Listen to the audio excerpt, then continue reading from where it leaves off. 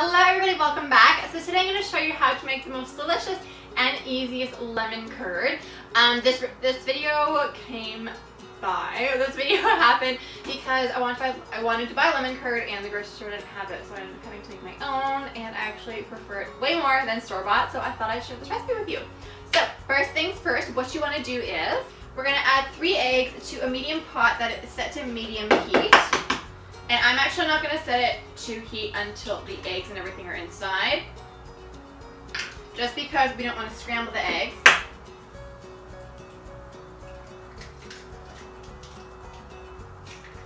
And I do actually have a recipe for a vegan lemon curd that doesn't use eggs, and that's actually the lemon curd oh my gosh, I can't do this, that I use in my Etsy shop, and it's very, very tart and lemony. So if you would like that recipe, definitely comment down below and we can do that for you guys. And then we're going to add 1 cup of sugar and half a cup of lemon juice. So that's roughly the juice of 2 lemons. And now we're going to set it to medium heat. And you're going to want to whisk constantly. So the reason why is because we don't want the heat from the pot to cook the eggs and scramble them, because that will just completely throw off the texture of a lemon curd and it'll just be really, really gross.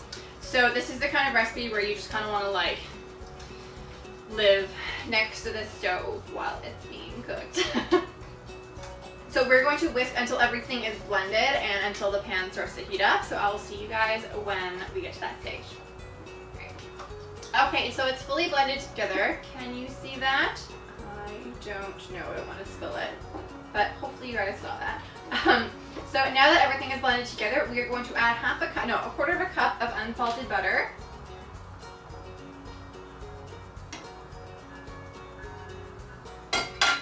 And 1 tablespoon of lemon zest.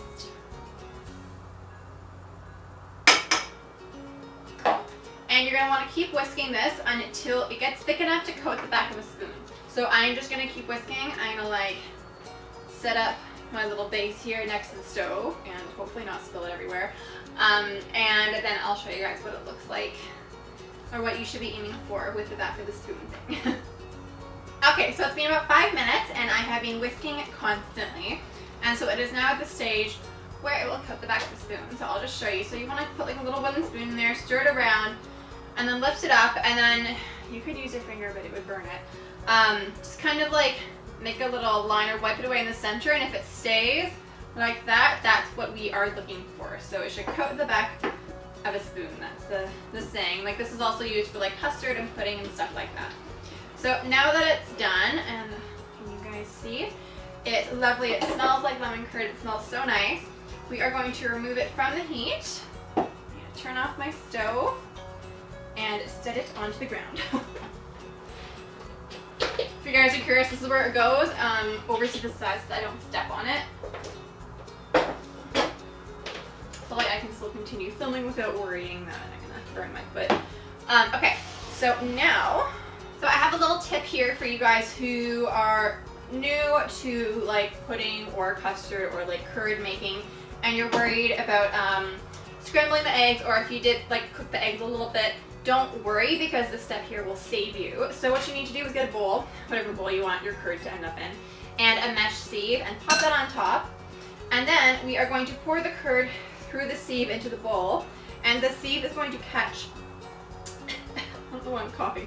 The sieve is going to catch any of that cooked egg, or like seeds from the lemon juice or anything like that that you don't want in your curd, and you're going to end up with delicious, smooth lemon curd. Like how cool is that?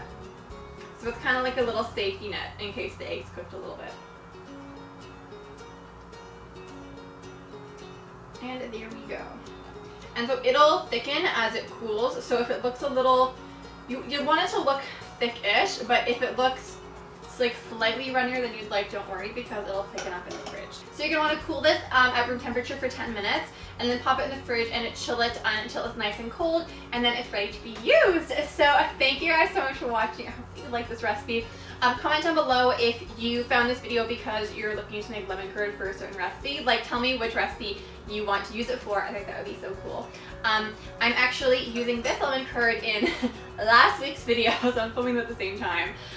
It is my dad's birthday cake because he wanted a lemon and raspberry cheesecake.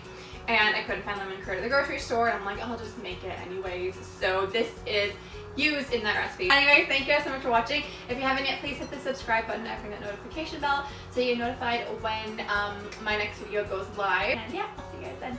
Bye!